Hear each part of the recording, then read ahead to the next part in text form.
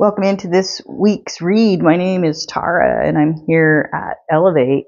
I am receiving energy here for the week of March 11th through the 18th, 2024. Remember that time and energy is fluid, so you don't have to be an Aries to appreciate this, and you don't have to watch it just for that week as well.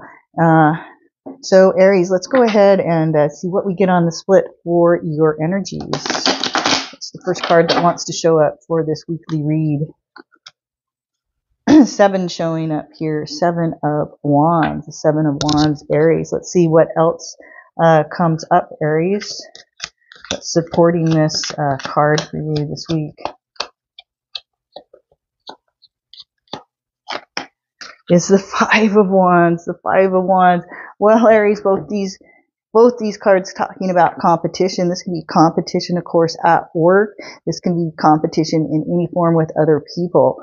Both of these cards, this one talking about here where you have the advantage. You're the one on top and you can see, even though you have all these other opinions coming at you, all these other, maybe you have extra work that you have to do, and you have to organize your work, and you have to set everybody straight on your time that you can work, or whatever it is. It's you against all these other people, but you having the advantage. The 7 of Wands talks about.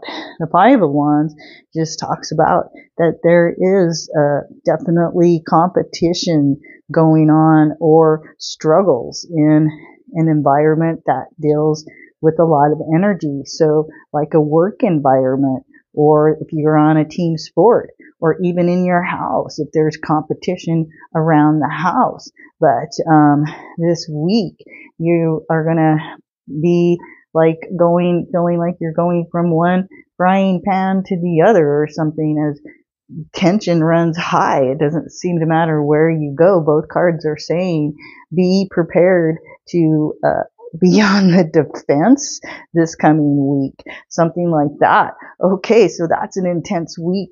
I do hope I have a more positive read for you on the All Signs weekend reading. Otherwise, I'll see you next week.